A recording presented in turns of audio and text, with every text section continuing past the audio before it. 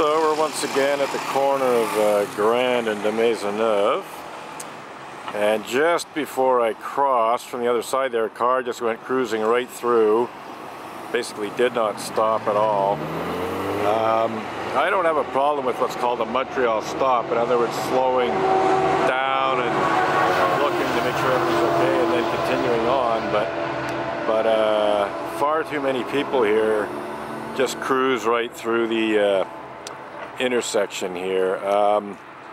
So I think something needs to be done about it. I was almost hit by a car a couple of days ago, maybe 3 days ago now. Well, let's see, maybe more than that. But in any case, a few days ago, and you know, like I almost got hit again. I mean, if I'd been a little further, the person might well have rammed right into me. So something's got to be done here to persuade people to slow down and stop, other than me standing here with my camera, because I notice, like, when I'm standing here filming, people are a little bit more careful.